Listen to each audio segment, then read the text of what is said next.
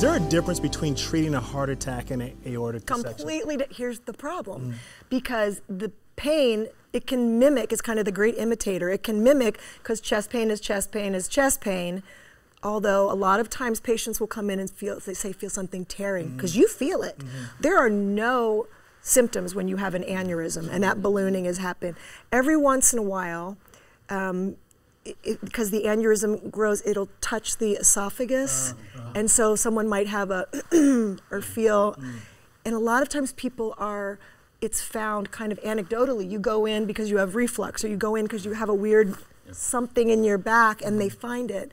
And so it's the 13th leading cause of death. Is that true? Oh, wow. For the entire aorta, yeah. But it used to, now we know more and more. Because it used to, like John's and Tommy's dad, okay, you're from Dallas? Yeah.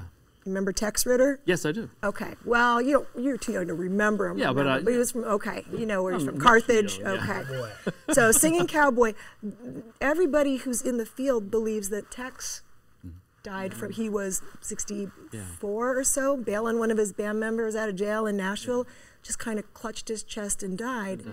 And like so many of us that have relatives that died of what they would say would be a massive heart attack, you don't know. If you're not under doctor's care and you're not autopsied. So the number is growing with aortic dissection, but it's not because more people are dying from it, it's because there's realizing that that's what it is, Wow.